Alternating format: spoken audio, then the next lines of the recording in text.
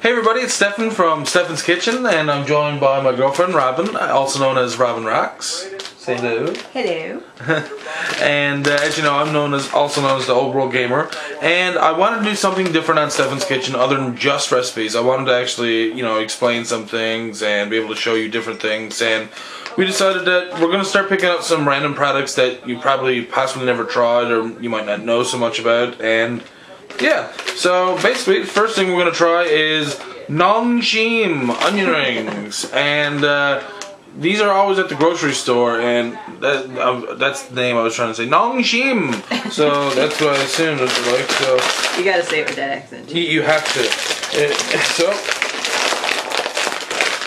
I know it says here, open here. Okay, I will do that then. Now they're definitely opened. They look like real onion rings. So if you guys want to have a look, it's hard to. There we go. They look like kind of like real onion rings, yeah. So do you want to take one up?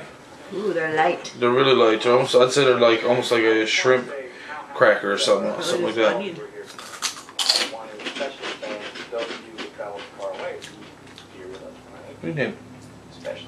It's a little plain. It is, isn't it? It's not very salty or anything. But it's nice. It's almost like eating a really hollow ramen noodle with. Just put it on your tongue so that you taste it. It's oniony. It's nice. Wait. Put it on your tongue and let it slowly dissolve. It feels so weird. I would munch on these easily.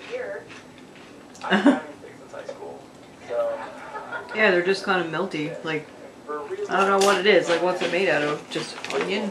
No, I'm pretty sure there's other stuff. Yeah, enriched wheat flour is the first thing, and rice bran oil. Okay. Modified tapioca starch. They're really light. Yeah, they're good. So I guess, should we rate these out of 5 then? Okay. So what would you give these? Like high 4 out of 5. Yeah. Really good. I